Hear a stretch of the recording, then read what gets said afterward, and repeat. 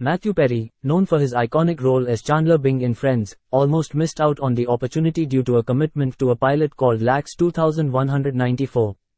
In 1994, he was struggling financially and had accepted the role of a baggage handler in a futuristic setting. However, the show was deemed a disaster by Fox executives, making Perry available for Friends. His memoir, published in 2022, revealed that he had prayed for a life-changing opportunity just weeks before landing the role on Friends. On a tragic note, Matthew Perry was reported to have passed away at the age of 54 from an apparent drowning in his Los Angeles home. Law enforcement sources confirmed his death, with the Los Angeles Police Department responding to a call about a male in his 50s at Perry's residence. TMZ reported that no foul play was suspected and that first responders were called due to cardiac arrest. As of now, representatives for Perry have not commented on the reports.